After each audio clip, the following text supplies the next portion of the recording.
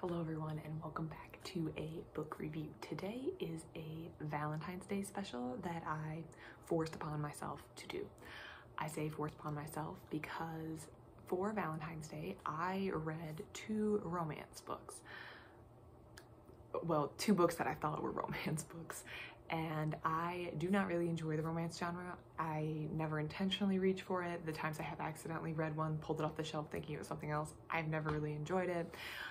But I decided to push myself outside my comfort zone for Valentine's Day and find two books that I was pretty confident were romance and the kind of romance that I would definitely not enjoy, and read them and see what I thought about them. I would like to preface this by saying that I don't like trashing books or authors. These authors care about their work. It's something that they do. There's an audience for this. They have been published, so they have met a certain level of a certain standard of writing, and I don't want to go out here trashing authors and telling them that their work is bad. I went to the library, found books that I was pretty sure I wasn't going to enjoy to push myself outside my comfort zone, and there were predictable results. This is not me trashing the author or the genre or anything like that. This is just me pushing myself outside my comfort zone and the results that happened. And I'm going to take some time to talk about things I didn't like about the books, naturally, but I'm also going to talk about things that I did like about the books or things that I thought went well. So the two books that I read for my little Valentine's Day challenge were this one, which very clear, Angel in Chains by Cynthia Eden. Very clearly a romance book. When you have something that looks like this on the cover, it's pretty clearly romance. Plus, the side here says paranormal romance. I decided to go with a paranormal romance because I knew I probably wasn't gonna like the plot of the romance. So I figured if there was paranormal, it would kind of spice things up enough to keep me interested. Mixed results. The second one was this. This I couldn't figure out how it was classified. I was pretty sure based on the cover, there's a woman, she's pretty naked, her hair is covering her chest. It says Tempest Rising. I was pretty sure this was a romance book. 2 days after I brought it home, I realized the side had it classified as horror. But after reading it, I don't think it's horror. This might be a paranormal romance. I'm not really sure what this is. So this had enough romance for me to consider it still completing the challenge. So I went to the library, I found two books that I was pretty sure wasn't gonna enjoy, but I did try to pick something that I thought would have elements that I enjoyed, paranormal, fantasy, anything like that, just to kind of keep me entertained. So let's start with the first book. Angel in Chains by Cynthia Eden. Again, not trashing Cynthia Eden, not trashing anyone who loves this kind of book. I just pulled this off the shelf and I knew this was not my cup of tea, and I still read it. So in this book we have a fallen angel. I didn't realize until partway through this book this was part 3 of the series. However, the first 2 series were not following his story. They were following other fallen angels stories, I think. So it doesn't really matter if you start with this book. This guy named Az is a fallen angel. He teams up with Jade, whose ex-boyfriend, horribly abusive ex-boyfriend. Brant is a panther shapeshifter who kind of runs a little group of other panther shapeshifters as like the alpha male in swamps in Florida. Az has fallen, but he's trying to get back into heaven, and Jade is his temptation. Let's talk about some good aspects of this book. There was a woman in this book that I don't think we were supposed to enjoy, but I personally thought was the strongest character because she knew what was going on. Heather.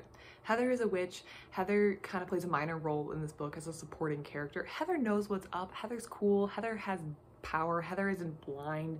Oof. Heather knows what's up. I like Heather. I don't think we were supposed to like Heather, but I kind of liked her. I thought she was the best aspect of the book, so I liked Heather. Other things I liked about this book.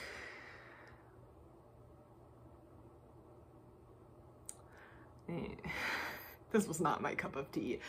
It read fast. It read very fast. I read 250 pages in one sitting, and it's about a 300-page book.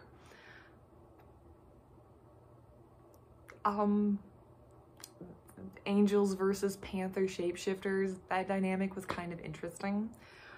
Everything I didn't like about this book. This just felt like self-insert. You're supposed to be Jade. We know nothing about Jade.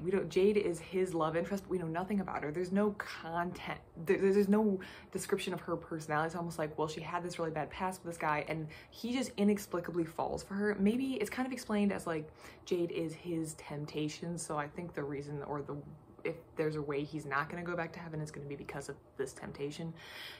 Just absolute nothing about Jade. It's just a blank slate, and I'm pretty sure it's because you're supposed to insert yourself in here. This man's abs were described as lickable like more times than I want to remember. Maybe it was only like twice, but it felt like a million times to me. The dialogue felt very, very stilted. It felt like we were just kind of, there was plot that was inserted to get you from sex scene to sex scene. It was like, here's some plot that's just going to explain how they're going to inexplicably wind up in a bedroom alone or in a cabin in the woods alone. They just get in those situations that seems like much more often than normal. It seems like there's no reason for their connection at all. And it's not even like, it turns into a love connection when it feels like it's a lust connection. I don't really know. There's some interesting aspects with the way that they're gonna defeat each other. There's a hellhound, I think is what it's called, this little dog that I really like. This just, the author did a good job of just displaying the bad guy as a true bad guy. He's a pretty messed up dude, and you are definitely not cheering for him as like the other partner in the love triangle. He's pretty clearly bad, but everything about this was not good. I think I initially gave this a 2-star, which was pretty generous because of Heather and the fact that there was like, okay, the angels versus the panther shapeshifters, that could be moderately interesting. I think I just gave it 2 stars because it was over with and I was ready to be done. Really, when I closed the book, I said, I can't believe I spent 2 hours of my life reading that. I think this is more of a 1-star book for me. However, I think you will love this book if you are into romance, paranormal romance, because the paranormal aspect I think was kind of well done. Just as someone who doesn't like romance to be the center of their story, I knew I wasn't gonna like this when I read it. So if anything I talked about sounds like stuff you are interested in books, then you're absolutely gonna love this book by all means. This was just not for me. Again, no shade to Cynthia Eden. She knows what she's doing. She's published some previous books before. She clearly has her audience. I fully support people doing what they love, writing about what they love, and absolutely no shame if you love this kind of book. Not for me. We're gonna be returning that to the library with a 1-star review, but hopefully the next person who checks it out of the library has a great time with it and really enjoys it. The second one I checked out was Tempest Rising. This was also a paranormal book. I have absolutely no idea though what genre to put this in. Romance, fantasy, paranormal romance, classified as horror by my library. I read the author's note in the back used a word that I had never heard before, maybe because these are 2 genres I don't read. Well, oh wait, there's extras. What was it? Who'da thunk it would culminate in comic romance, like horror and romance. I don't read horror. It scares me way too much. This did not feel scary for me. I'm very sensitive to anything scary, and this book did not seem scary to me, so I don't really know why I was classified there. Romance, I can definitely see, but there was paranormal aspects, so I don't really know how to classify. This also, I feel like in my head, could have easily been a fantasy book, so maybe the library was also confused and just slapped a label on. So this one, I did like a lot better than this bad boy.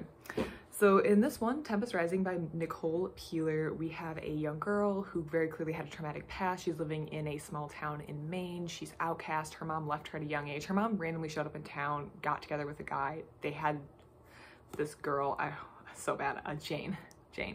It's so confusing because it's Jade, and the woman in this book and the love interest in this one is Jane. So Jane is living in this town. Her mom abandons her when she's 6. She's not having a great time in this small town. She's in her mid-20s at this point. The town's kind of against her because of a drowning accident that happened with a previous boyfriend, and she's kind of odd. She knows she likes to swim alone at night. There's a big whirlpool that's kind of a famous natural feature, tidal phenomenon that's going on in her area, so she has some pull to the ocean, and she's not really sure where her mom is or why her mom left. There's a lot of anger. She doesn't have a lot of luck on the romance front besides that high school boyfriend who died in a drowning accident, and she's not really sure where her life is going until all of a sudden some things are revealed to her, such as the ancestry of her mother, and she's introduced to this fantasy / paranormal world where she meets a vampire who becomes the romance interest, the love interest. They have to kind of figure out, and solve. This is the other thing. This could also be a mystery because there's murders that are going on and it has some of the same vibes as like a cozy mystery where it's like a small intimate community and a young sleuth, and it's not too gory and graphic with the murders, but it is pretty, there are murders going on. So yeah, this could also be a mystery because basically Jane teams up with the vampire love interest to try to figure out what's going on in the paranormal / fantasy world and trying to solve these murders that have been happening. So I don't want to get too far into, yeah, her ancestry, how she's involved, but her and this vampire have a rather spicy relationship, but it's also kind of setting you up with a very clear love triangle with another individual, another not vampiric, fantasy individual. So clearly there's going to be more to this story besides at the end when the mystery is very clearly solved. So I actually didn't mind this book a whole lot. This was definitely the better one of the books, and I think it's because, again, I don't mind romance in my stories, but I don't like it when romance is the only part of the story. So this one, romance was basically all of it, and paranormal was just kind of frosting on the cake. This one felt like a pretty even mix of mystery and romance and fantasy and paranormal. I'm kind of lumping fantasy / paranormal together for this book. So because I was like, all felt like an equal mix of all, I enjoyed this a lot more. I wound up giving this a 3-star review. It started out kind of slow. It started out with a little bit more exposition than I kind of like. They were kind of telling you what's going on, and I'm not really sure why it started like that because the author doesn't know anything about the fantasy or paranormal world when we start, so the reader's discovering this world with the narrator, with the point of view that we have. So I don't really know why we needed to start out with just telling it, but I also had a suspicion this was the author's first novel, which I think it was, and definitely I find that a lot of authors' writing improves with time as they get more comfortable in their world. They tend to, yeah, feel a little bit more comfortable. But to get to write all the books, to improve your writing, you have to write your first book. So yeah, the first 50, maybe actually the first 30 pages of this, I was really ho-hum. I was like, wow, this is going to be a drag. What's going on? I don't care about any of this. But after maybe around page 50, things started to pick up, and once we kind of got involved in the paranormal fantasy world, it was like the author found a groove and we started going, and it got really, really good. So if you do wind up reading this book, don't put it down after the first 30 to 50 pages. Try to get into the fantasy world, because once it gets rolling, it really does get rolling, and I really enjoyed it. This was a 3-star read for me. I really enjoyed it because of the equal split of all of the different aspects. I might pull the next book off the shelf. I haven't really decided yet. It could be interesting. They're very clearly setting up a love triangle, which I'm how-hum about.